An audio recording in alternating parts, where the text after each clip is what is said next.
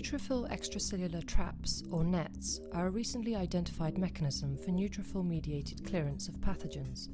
By releasing a combination of cytoplasmic and granule proteins, as well as chromatin, neutrophils form extracellular fibers that trap pathogens. In this video, granulocytes are isolated from human whole blood by histopaque density gradient centrifugation. Neutrophils are isolated from the granulocyte preparation by Percol gradient centrifugation, seeded onto cover glass and stimulated to form nets using chemical or biological stimuli. The cells are then processed for immunolabeling, or EM, for visualization of nets. Hi, I'm Christian Großmann from the Microscopy Core Facility at the Max Planck Institute for Infection Biology.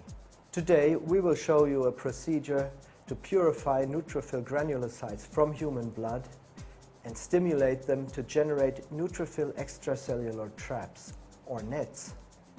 We will then visualize nets by immunofluorescence and scanning electron microscopy.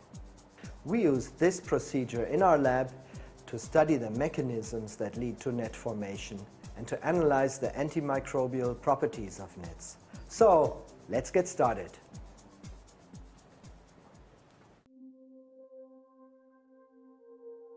Begin this protocol in a laminar flow hood by pipetting 6 ml of histopaque 1119 into each of 4 to 15 ml falcon tubes. Carefully layer 5 to 7 ml of whole blood over the histopaque in each tube. Centrifuge the tubes for 20 minutes at about 800 times G, ensuring that the break is off. Once the centrifugation has completed, carefully remove the tubes from the centrifuge. The tube will contain 4 clearly separated layers. From top to bottom, these are a dark red layer containing erythrocytes, a light red layer containing the neutrophil granulocytes with some erythrocytes, a whitish yellow layer containing leukocytes and serum, and a clear yellow layer of serum. Again, working in the laminar flow hood, use a pipette attached to a vacuum system to carefully aspirate the top yellow layer. Then, using a pipette, transfer the reddish phase containing granulocytes from each tube into a new falcon tube. Next, fill the tubes with PBS to wash the granulocytes, then pellet them by centrifugation for 10 minutes at about 300 times G. While the cells are spinning, prepare a 100% Percol solution by mixing 18 ml of Percol with 2 ml of 10 times PBS. Then, use the 100% Percol solution and 1 times PBS to prepare 4 ml each of 65, 70, 75, 80 and 85% Percol. Use these solutions to prepare Percol gradients by carefully layering 2 ml of each solution into each of 2 tubes. Begin by pipetting 2 ml of the 85% solution into each tube. Then, on top of the 85% Percol, carefully layer 2 ml of the 80% Percol. Continue layering 2 ml of each solution in decreasing order such that the 65% solution is layered on top. Remove the sedimented leukocytes from the centrifuge. Under the hood, discard the supernatant and resuspend the cells in 1 ml of PBS. Then, combine the resuspended cells in a fresh tube.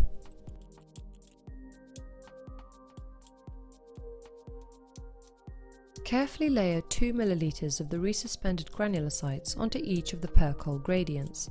Then, centrifuge for 20 minutes at about 800 times G, ensuring that the break is off. After centrifugation, the interphases should be clearly visible due to the higher cell density. Discard the top layer and most of the 65% layer, which contain peripheral blood mononuclear cells, or PBMCs. Collect the 65%-70% interphase together with the 70%-75% and 80%-85% interphase from each gradient and transfer them to new fresh falcon tubes. Wash the cells by filling the tube with PBS and centrifuge for 10 minutes at about 300 times G to pellet the cells. After centrifugation, remove the supernatant and resuspend the sedimented polymorphonuclear leukocytes, or PMNs, in 2 ml of PBS. At this point, 95% or more of the cells in the preparation will be PMNs. Using a hemocytometer, determine cell counts. Then, seed 200,000 cells in 500 microliters of rPMI onto sterile round cover slips placed in culture plates with 15 mm size wells. Incubate for 1 hour in a 5% CO2 incubator at 37 degrees Celsius to allow the cells to attach to the cover slips. After 1 hour, add 100 microliters of rPMI containing the desired stimulant. For a time course experiment, add the stimulant sequentially, starting with the longest stimulation time. For each conditional time point, be sure to prepare a positive control by adding 600 nanomolars of PMA in rPMI. Also, for each condition or time point, prepare a negative control by adding rPMI alone. Incubate for up to 4 hours in a CO2 incubator at 37 degrees Celsius. During stimulation, the formation of nets can be monitored using bright field microscopy. Shortly after stimulation, nuclei change their form dramatically. They lose their lobules, round up, then expand.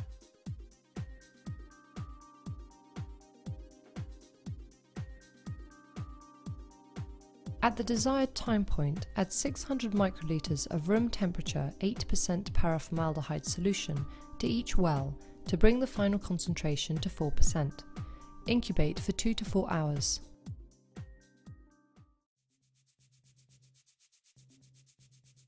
For immunolabeling, place a parafilm sheet on top of a test tube rack with 3 × 8 boreholes of approximately 15 mm diameter to form wells. Fill wells with PBS. Use a curved needle to lift up each of the cover slips from the paraformaldehyde on the culture plate. Then, using forceps, grasp the cover slip and invert it onto the surface of a drop of PBS on the parafilm. At this point, neutrophil extracellular traps are very fragile, and great care should be taken during manipulation to avoid cell loss. After 5 minutes, repeat the wash by transferring the cover slips to new drops of PBS. Repeat for a total of 3 washes. Next, transfer the cover slips to a drop of room temperature 0.5% Triton X100 for 1 minute to permeabilize the cells. Then wash 3 times in PBS for 1 minute each.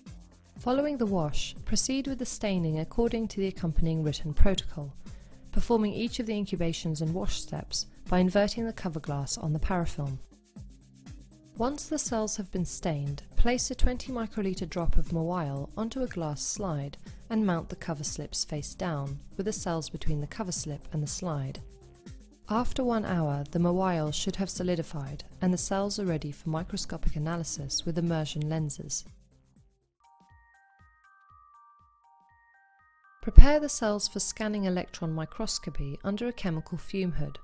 Post-fix the cells on the glass cover slips in a 24-well plate with 2.5% glutaraldehyde in PBS for 30 minutes.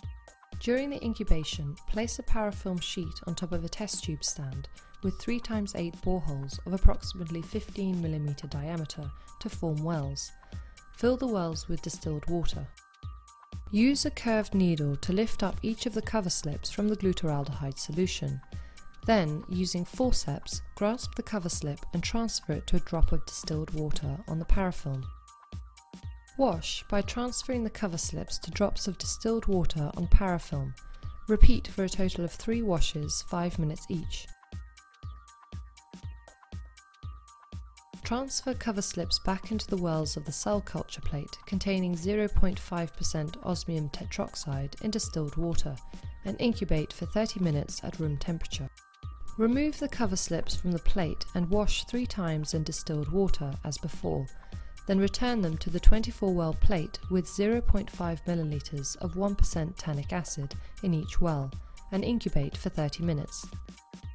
Next, wash the cover slips 3 times, 5 minutes each, then repeat the fixation with osmium tetroxide and the wash. Next, cover the test tube stand with a new piece of parafilm. Dehydrate the cells through a series of incubations in the following ethanol solutions for 5 minutes each: 30, 50, 70, 80, 90, 100, 100, and finally one more time in 100% ethanol. Submerge the rack in an ethanol-filled specimen boat. Quickly place the cover slips into the metal rack, making sure that the specimens do not dry out. Then transfer the specimen boat into a cooled critical point dryer, or CPD. Fill the chamber of the CPD with liquid CO2. Leave the inlet valve fully open to maintain liquid level, and as soon as a phase of ethanol is visible under the CO2 phase on the bottom of the chamber, open the drain valve at the bottom to remove most of the ethanol. Allow the chamber to flush for about 30 minutes. After flushing, close the inlet valve and lower the liquid level to just below the top of the boat. Run hot water through the jacket of the CPD. When the temperature reaches 36 to 38 degrees Celsius and the pressure rises to 1,200 pounds per square inch, the liquid gas boundary line will disappear and the specimens will be above critical point. Once the critical point has been reached, vent the gas off slowly over a 5-minute period to avoid condensation. The temperature should remain around 40 degrees Celsius during this time. Open the door and remove the boat. Confirm that the dehydrating solvent has evaporated. Stick the cover slips right side up to the adhesive on the aluminium specimen holder and transfer them into the high-resolution coating system.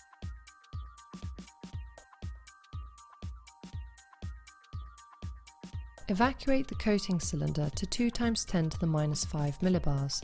Then set the instrument to 1.8 kilovolts and 70 milliamps and monitor the thickness of the platen carbon layer with a quartz crystal thickness monitor until the layer reaches 5 nanometers. Vent the coating cylinder of the high-resolution coating system. Then, using forceps, remove the samples from the coater. Bring the chamber of the SEM to normal pressure. Open the door, then insert the samples into the specimen holder and evacuate the chamber for SEM analysis. When fixed at different time points after stimulation, morphological changes during netosis can be observed by immunofluorescence microscopy. In this figure, the DNA is shown in blue, histone DNA complex is shown in red, and neutrophil elastase, a granule marker, is shown in green. During the first phase of netosis, only the nuclear periphery in condensed nuclei is stained. Later, when the chromatin is more decondensed, most of the nucleus is stained. In the decondensed nets, staining is homogeneous. This panel of images details the overlap of nuclear and granular staining that occurs with netosis. This scanning electron micrograph shows non-stimulated neutrophils.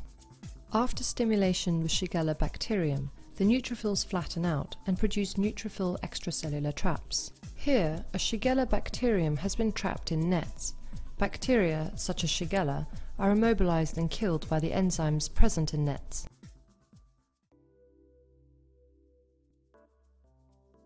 We've just shown you how to isolate neutrophil granulocytes from human blood and to stimulate them in order to induce formation of neutrophil extracellular traps. These can then be further analyzed by immunofluorescence or scanning electron microscopy. When doing this procedure, it is important to remember that nets are very fragile even after fixation. In order to minimize loss of nets, we take the cover slips with the stimulated neutrophils from the well cavities and do most of the procedure on the surface of buffer drops on parafilm. Even then, it's important to move the specimens gently and slowly. So, that's it. Thanks for watching and good luck with your experiments.